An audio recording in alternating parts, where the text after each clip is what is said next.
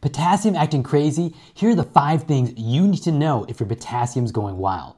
1. Low potassium is most often caused from vomiting, diarrhea, or water pills. 2. Very low potassium, less than 2.5, can cause muscle weakness that starts in the legs and spreads to the arms. 3. Both high and low potassium can cause abnormal rhythms, from mild patterns like premature atrial contractions and even the scary ventricular fibrillation. 4. High potassium is most often due to kidneys not getting rid of potassium properly in the urine. Other causes include medications like spironolactone, very high blood sugars, and rarely muscle breakdown. 5. A high potassium level can actually be a false value. Sometimes when a blood sample is drawn, the red blood cells will rip apart, also known as hemolyzed samples. The potassium inside the cells is released, making it look like the sample has a higher potassium.